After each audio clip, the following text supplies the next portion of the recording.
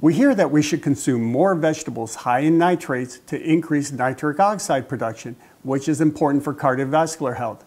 But then we're told to avoid nitrates in processed meats because they can cause cancer. So let me dispel the confusion. The nitrates or nitrites added to sandwich meats are synthetic. They're used to add color to the meat, stop bacterial growth, and prolong shelf life.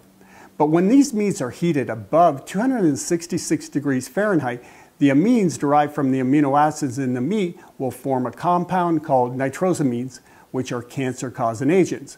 Nitrosamines have been linked with both stomach and bowel cancer and also oral cancer.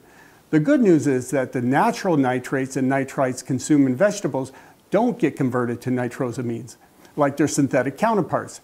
This is because vegetables contain many antioxidants that prevent this conversion. So go ahead, eat your veggies.